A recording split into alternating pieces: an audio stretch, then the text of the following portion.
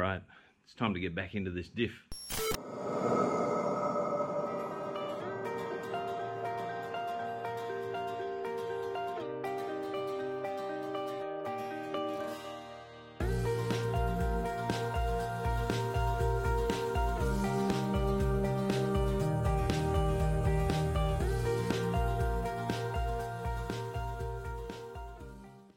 Finally got all the parts that I need to rebuild the diff, so e-locker and new diff crown wheel and pinion, ring gear, etc. is going in. Wish me luck.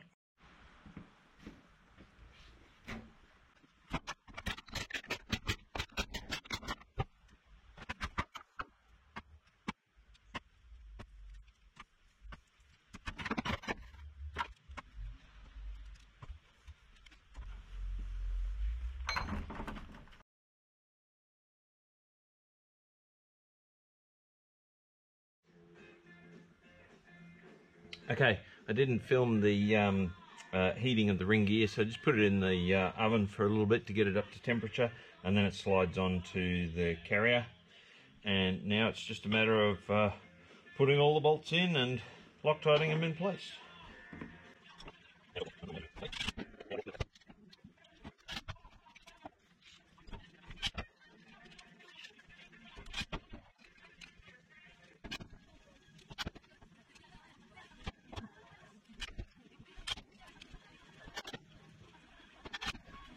Torque for the crown wheel bolts is 76.9 to 86.4, so we're going to go about 80.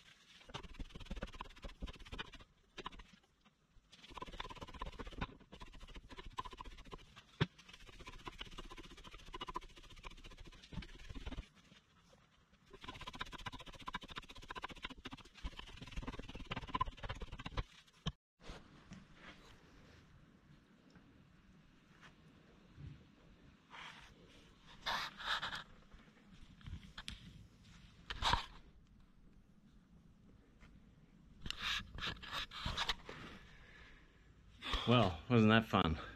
A leaky seal turned into a $2,500 plus diff rebuild. Anyway, I guess that means I got confidence in the diff. Like all things, still got to put oil in it yet. I fixed that broken stud. It was actually just missing, not broken, thank goodness. Like all things, one thing leads to another, and whilst you're in there, and so new uni joints, cleaned up the driver shaft, gave her a paint, new uni joints front, and then of course noticed how much leaking was happening from the transfer case. So cleaned up the transfer case and put new seals in that, still got to put oil in that. And then noticed that the front uni joints were buggered. Now of course the HJ45's two-wheel drive and four-wheel drive, normally in two-wheel drive. Also noticed that there was an oil leak coming from the input shaft of the transfer case, so I ordered a seal for that, and then of course to do that pulled the front tail shaft off, and that's when I noticed how bad the front unis were, so I'm going to replace them.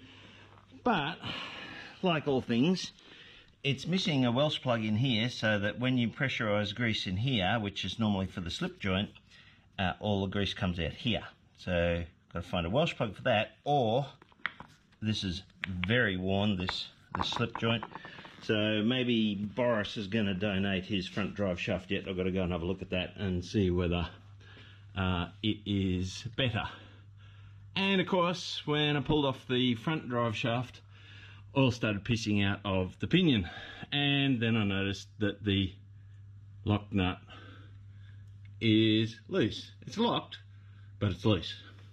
So, front pinion seal. I'm not going to pull that diff apart because that only works when you actually put it in your four-wheel drive, so that's when we're off-road.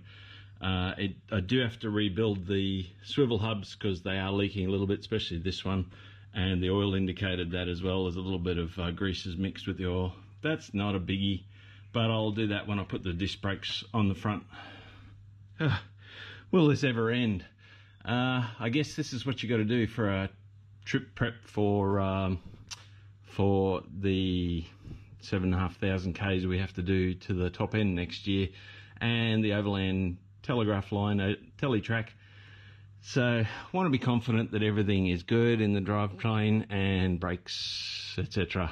So anyway, the lock is in, just got to wire it up now, and fill it with oil. Don't forget to fill it with oil. It's been a monumental effort to get us this far, but we're here.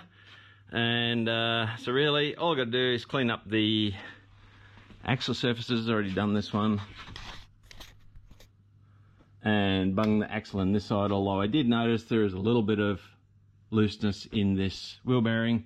Previous owner did put new wheel bearings in it, so that's just going to be tighten up. This one's good. This one's good, just need to pull out the studs and clean up that surface. I did put new studs on the other side, and I probably will on this side too. New studs, cone washers, etc. Again, failure point. These 8mm studs are known for breaking, but that's usually in some horsepower applications, and of course Natasha's got no horsepower. But again, we're going properly off-road doing the overland teletrack, so we don't want to break stuff like that.